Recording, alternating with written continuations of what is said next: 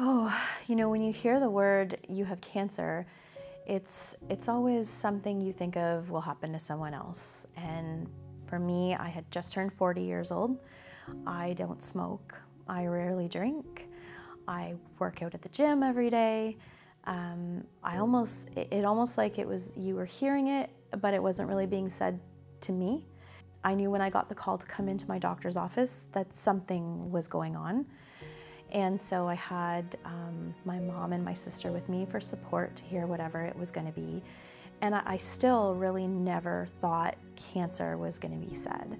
Being young and in relatively good health otherwise, I think I just glazed over, and the room just, echoed. And I remember my sister and mom like grabbing onto me, and the doctor with his notepad, and it's almost just like you're in another dimension.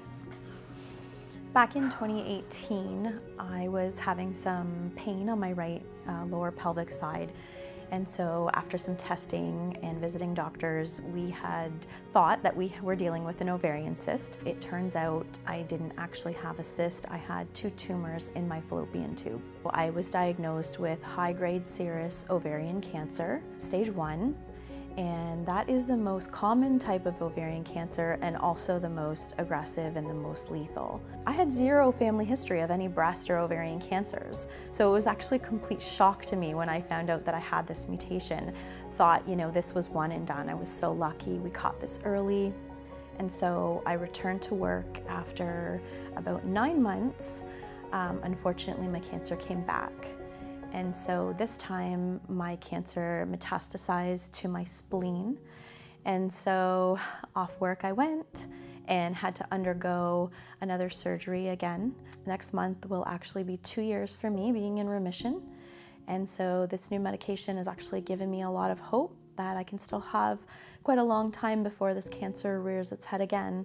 And so I'm very thankful for that. When I went through my first course of treatment, at the end of that, I was bound and determined to do something brave. And so I had decided that when I got through chemotherapy and healed up enough, I was gonna do a 3-week solo trip up to Algonquin Park. And so I finished treatment, and I planned it all out, and I packed my car, and I did all this research, and my poor mother was beside herself thinking, no, you can't do this alone, you can't go alone. And I did it, and I loved it, and I really feel like it changed something in me. I found my strength. Cancer is only one part of our story. It's just a small part of our story. But if we shout it from the rooftops and we don't let it go quietly, we advocate and we fundraise, and our voices actually matter. I'm Shannon Kadar, and I am an ambassador for the Show Us Your Brave campaign.